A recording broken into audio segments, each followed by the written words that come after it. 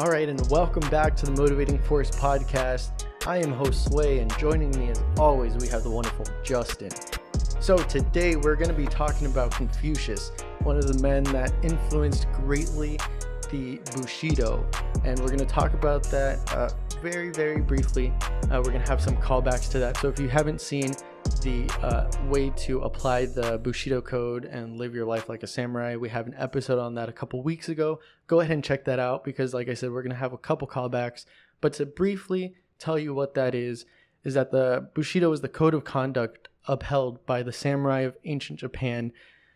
It was heavily influenced by Confucianism, so now we're going to be talking about Confucius himself, his life, his teachings, his philosophy, basically how to apply the things that he had in his life nowadays.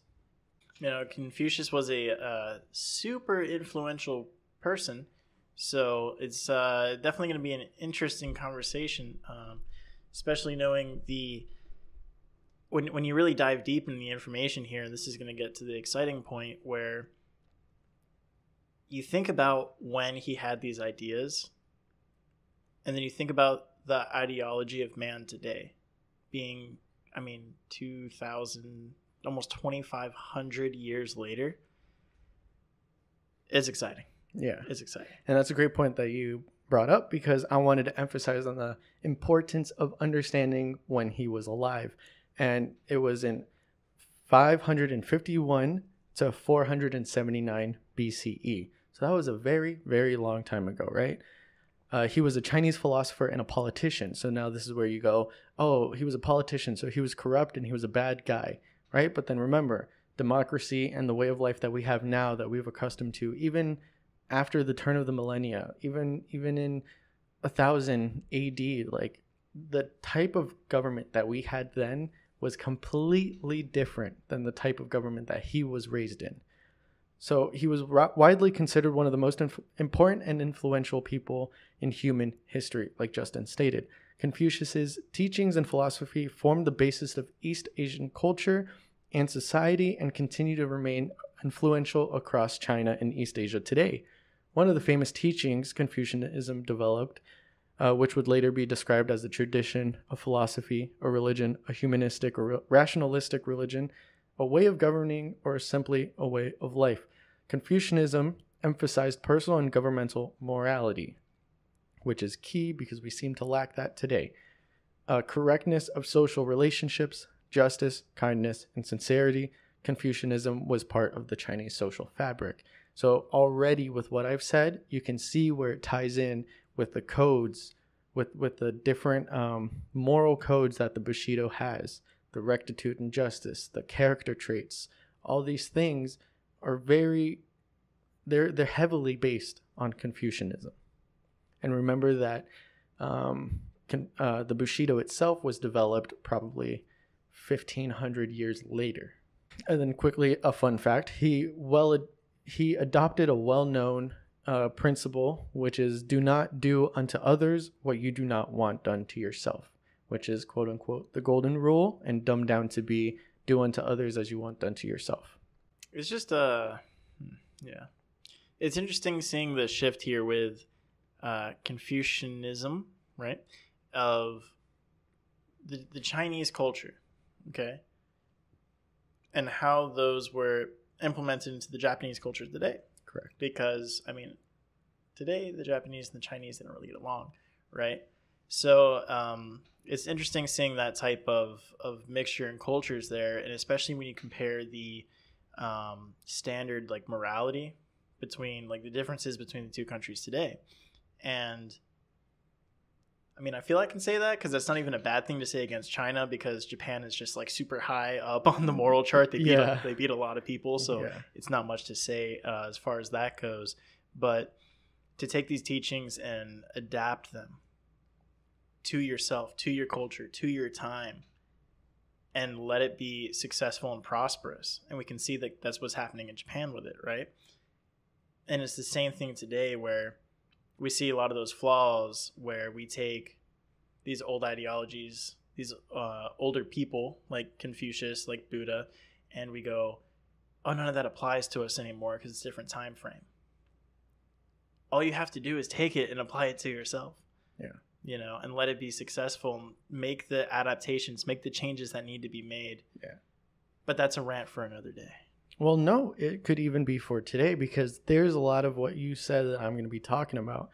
And one of the first things is going to be, how did Japan get so influenced by a Chinese teacher and a philosopher, right? When you think of Japan, it's this island nation that was super segregated, and it was super just apart from the rest of the world, because like I said, it's an island nation, you know, it's not on a major landmass. Mm-hmm. So then obviously throughout, towards the end of his life, his teachings, I'm going to talk about it, were made into analects. So then they were kind of crossing via like trade routes and all that to the island.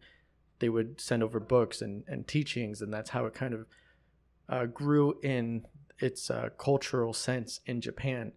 And I think that's one of the reasons why Japan still upholds a lot of those teachings, because it's so far away. It's not connected to the other things. Like China now is completely different. I'm not saying it's a good thing, but the way that Japan was separated was probably the main reason why they were able to uphold these rules, right? So then now, like what you're saying about how we can't uphold these rules now, or these virtues, Confucius's teachings is all about not following it as a set of rules. Like you don't have to take this constitution basically and do every step as it says. I'm going to talk about that right now.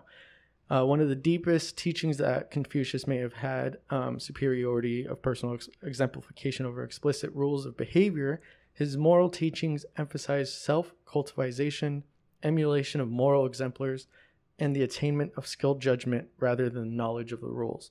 So it's one thing to be where we just think of the rules and we have to follow them, because now like we're always repeating them, we always have to uphold them.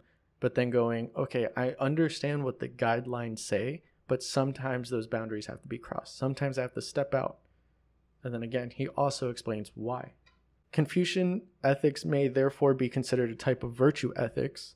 His teachings required examination and context to be understood, right? So that's what I'm saying. You have to fully understand it to then go, okay, maybe I should follow this one now, maybe not follow it later in this scenario.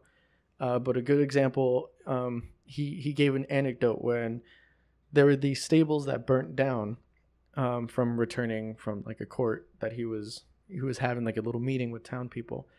The stables were burning down, and the first thing he said was anyone hurt? Right? He didn't ask about the horses. He asked if any person was hurt. And by not asking about the horses, Confucius demonstrates that he values human beings over property. Right? Readers are led to reflect on whether their response would follow Confucius's and to pursue self-improvement, or it would not have. Right? So either you go, okay, the stable burned down. Did anybody get hurt? So you can understand that he values human life more than, horses or the property itself. And it's like, you can either have those two thoughts in your head. Either, oh my God, everything's ruined, or hey, is anybody hurt? No? Okay, then we're good. Yep. Let's focus on the most important thing at hand. If you're good, he's thinking ethically, logically. If everybody else is good, why are we spending so much time freaking out about the other things? And little examples like that you can kind of twist and turn for your own little examples to understand that, if nobody is at risk, why are you wasting so much time worrying about it? Yeah, and it's funny too, because it reminds me of in the movies where the guy's car is on fire, or the money explodes and it's all burning to the ground. It's raining, money, destroyed money, and they're on the ground. They're screaming like, ah, right? And it's just always so funny, they make it so dramatic, and it's like none of that stuff matters, man. I've always found it hilarious seeing those scenes in movies, because it's like being the bad guy, that's what you get, right? That's what you get for caring about stuff that just doesn't really matter. Yeah, but it's also a thought of the people that are watching that movie. What's the first thing you think of? Do you go, oh man, all that money's now burned? Or do you go, well, the good guy or the bad guy, they're still alive? Like it's the thought process that you quickly go to.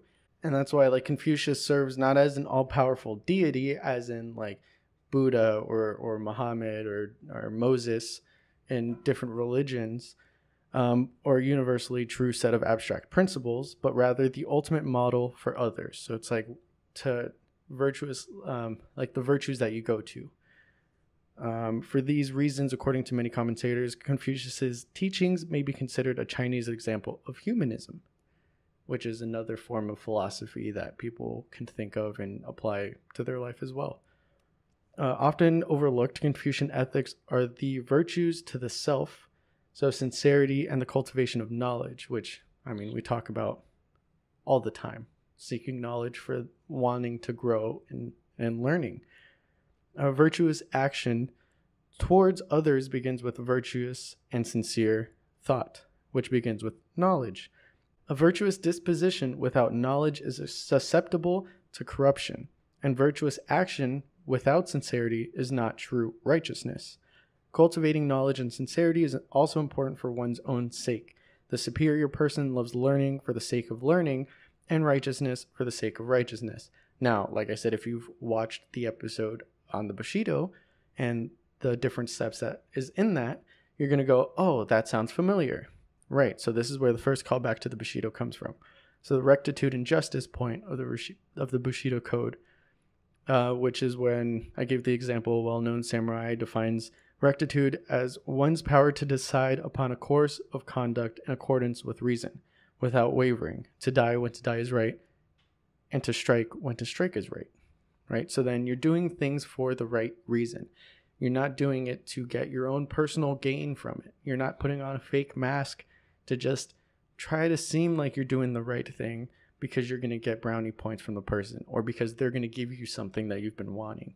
You're doing it because it's the right thing to do.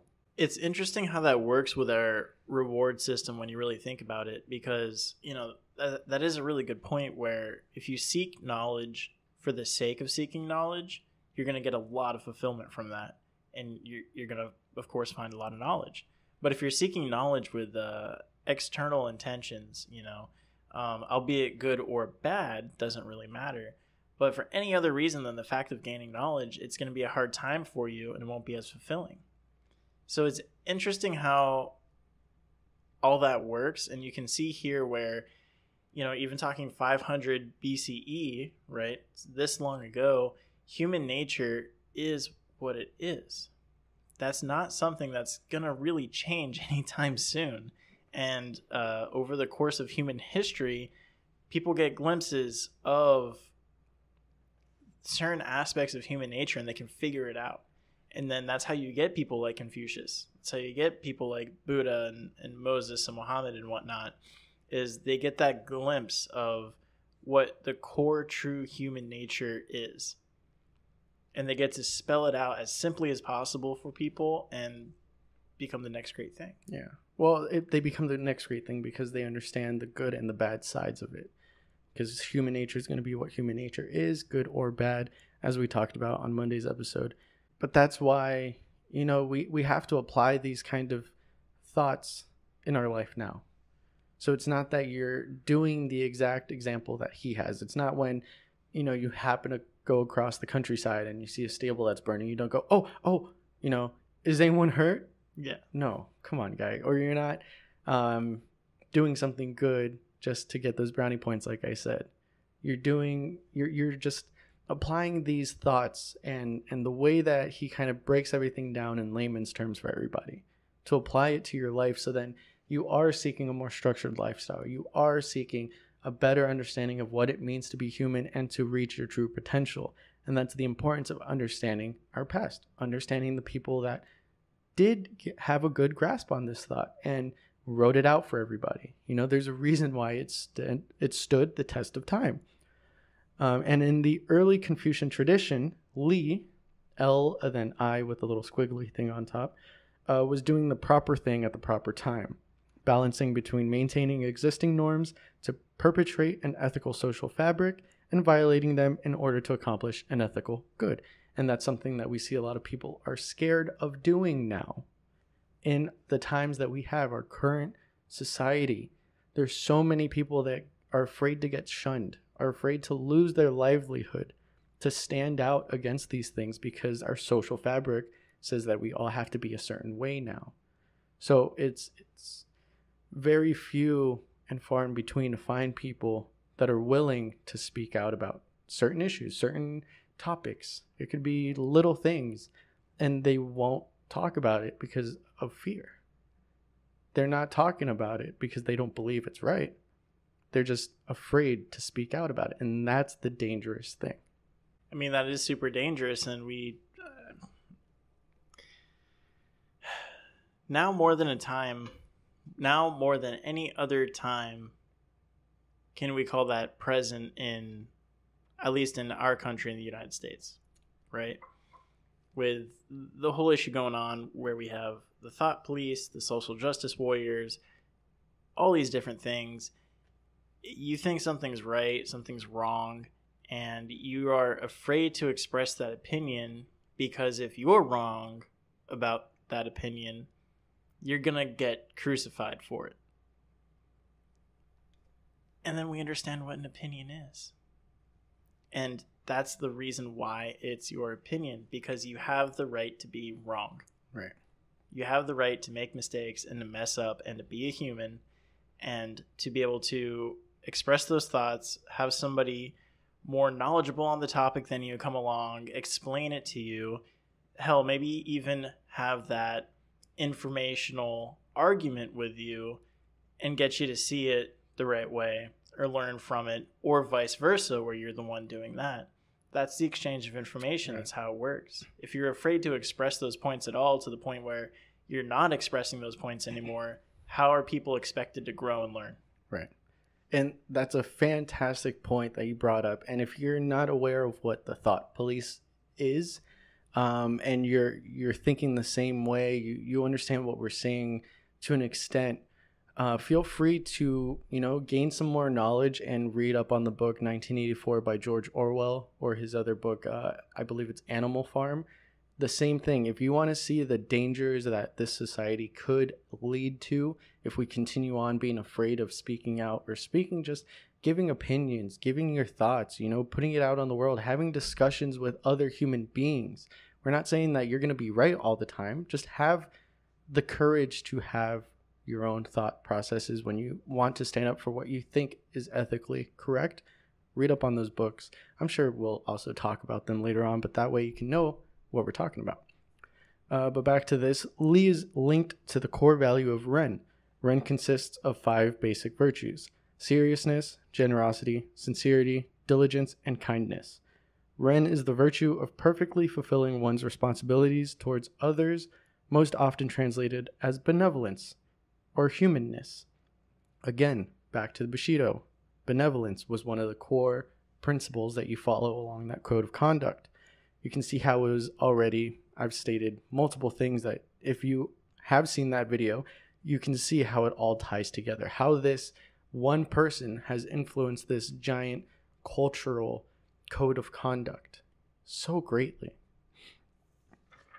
In Confucius' moral system was based upon empathy and understanding others rather than divinely ordained rules. So the drastic difference between him and a dictator is that he's not saying, I am God and this is all the things you have to do. It's, hey, I'm a person and I'm going to give out these kind of guidelines of how you should treat other people. Don't be a douchebag, basically. That's sums it up well. Right? It's kind of like on the point. Yeah. Right on the money. Yeah, and then now to explain a little bit more on how he was a politician, right? So Confucius's political thought is based upon his ethical thought. So it's not like he had a complete change of heart and was like, I'm a politician now, I'm going to be a douche.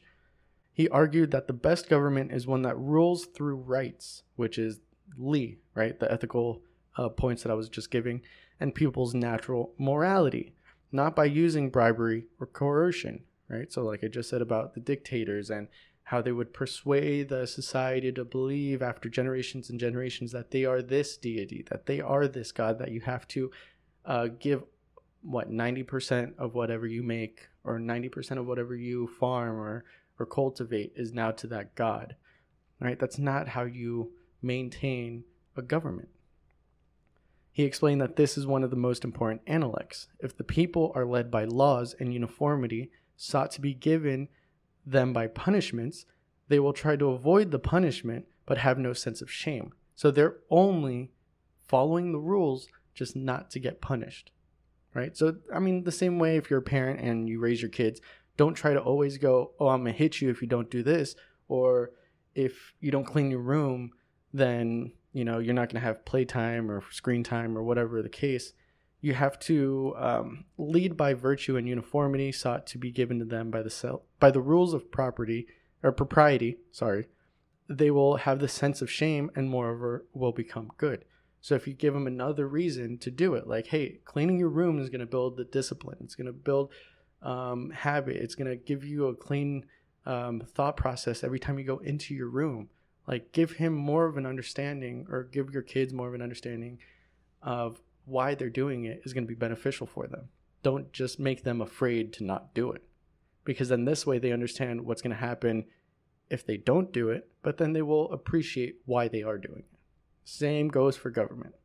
Especially when you start applying real reasons to it, right? Like telling them, okay, well, clean your room or else you're going to get the belt. Or it's, hey, clean your room because if not, eventually you're going to get roaches in here. What happens if you get roaches in your room? Nobody likes that shit. Yeah. Nobody likes that, right? And it's like, you give them the real reasons with it, because I mean, we see this with the sheltered kids who get to go to college. We see this with the helicopter parenting, the strict parents, and when those kids move out of the house and they realize, like, oh my god, I can leave this cup off of this coaster and my dad's not going to come flying around the corner with a belt. Yeah, that's where that cup stays now. Yeah, and it's like, they're going to constantly push that boundary. Yeah, if you're ruling with that dictatorship mentality and ruling by that fear and that punishment, you're not building core values. Yeah. You're not building thought process. Yeah. You're really not. They're going to do things fear-driven. That's it. End of story. There's no thought behind it. They're not thinking for themselves at that point. And then that's what we have in society. That's the issues we see today. But in the same sense, that's why he also mentioned bribery. So bribery and coercion. And I'm not afraid to say it. We see it with spoiled children, right? So if you always go, hey, clean your room and you'll get ice cream, sooner or later, you're going to be tired of getting them ice cream and they're going to put up a fit because they cleaned the room for something and you're not able to give it to them. So then what do you get? You get a spoiled kid that's going to apply that to every little example that you give them. Yeah. But the same way, bigger picture, you look at government. Government does the same thing. Society's going to start being spoiled towards the person, whoever's in power or whatever structure that is in power. Yeah. Wear a mask and stay home. Oh, you don't like that? You like $1,400? There you go. I wonder what that's about. Anyway, I have no idea. Confucius looked nostalgically upon earlier days and urged the Chinese, particularly those with political power, to model themselves on earlier examples. In times of division, chaos, and endless war between feudal states, he wanted to restore the mandate of heaven that could unify the world. And it was a character that meant all under heaven, because obviously he's not writing this in English. They write in characters. And bestow peace and prosperity on the people. So obviously, we're even looking at it now, 2,500 years in the future from his time, that this man is urging his political structure to look at the past. So we can constantly apply that now. Always learn from your past. Look back. What has the world done wrong? What has the world done good? Apply those changes to what we're doing now. Don't fall into the trap of repeating what has already happened. It's in the past, so we should learn from it. Why can't people do that now? But that's the reason why you're here today, hopefully. You're trying to grow. You're not trying to fall back to what you were before. So that's why I wanted to really emphasize the importance of how he said that as a that was his political view, urging the people that had power to not fall back on what they were before, because sooner or later you're just going to be division again. There's going to be endless chaos and endless wars between all these different states. You don't want that. If we're all striving towards quote unquote world peace How are we going to get there if we fear looking back? If we start hiding history, if we start erasing history, we start taking down statues, we start banning certain books from being in libraries and schools. How are we going to learn from that? We're gonna increase the curiosity of those to come, the generations to come, to want to seek that, because we're going, oh, you don't need to know about that, but then they're gonna go, oh, are you just hiding that? Maybe now I want to see what it is, instead of teaching them why it was bad to begin with. Yeah. I mean, hopefully then that's the blessing in disguise, you know, is them actually seeking out the past, since we do so much to censor it and hide it nowadays. Just hopefully there's enough of it there that they can find the truth, you know. But then that's up to the individual's perspective, because what if they had a terrible upbringing? They get that curiosity. They don't know that it was a bad thing. They just go, oh, we weren't supposed to learn about it. Let me find out more. And then it turns into another Hitler. It turns into another Stalin. You know, that's the danger in not telling them what has happened in the past. Yeah, but collectively, though, you know, collectively seeking out the wisdom of the past, you know. I mean, we do it today. That's why we see, you know, the big movements with Stoicism. We see the big movements with just all kinds of different philosophies. And then that time's going to go away. But it'll reemerge again in the future and come back. Hopefully. So that's having a very... Hopefully. But it's the same cycles that we see, and it's the same things that we want to see moving forward. Well, hold up, because that's a very optimistic way of looking at the world. And, you know, I congratulate you for finally thinking that way. But what about the way the Mayans kind of just got wiped from the earth? There's no, like, way to learn more about their civilization than pretty much what we know now, right? So if you were to do the same thing, let's think 20 generations from now, are going to look back at the Nazi revolutions, the Stalin dictatorship, right? If we kind of just destroy all of that evidence now, if it's all erased from our history, there's no way for them to know. Like, they're kind of just piecing things together, and they might just find the good things in it. I'm not saying, you know, that they're going to start thinking that that's a good way of life, but there's the danger that it could kind of turn into that. I mean, history is doomed to repeat itself if you don't learn from it. So, of course, the more you censor, the more you hide, the more those things come to flourishing again. Yeah. And, I mean, that's why, of course, with what we're talking about today, Confucius, smart man, it's all about looking at that past. And the more important thing about pulling from that is getting to the point in your life where things that you do, things you put your energy towards, don't necessarily need a reward. Yeah. You should do certain things from time to time, right? That's just for the sake of goodness. Right. And when we can do that, especially when our politicians can do that, can we move forward as a society and become a really great place? Amen. But let's wrap up real quick so we can all get out of here and continue with your day, your goals that you have for yourself. So Confucius's teachings were later turned into an elaborate set of rules and practices by his numerous disciples and followers, who organized his teachings into the Analects. So back with how I was telling you that, you know, those trade routes to Japan and stuff, that's how they kind of got these teachings and these ways of life, these ethics and virtues over to Japan. And I think that's one of the perks of being that island nation, is that, you know, then all of this other chaos started ensuing on the mainland.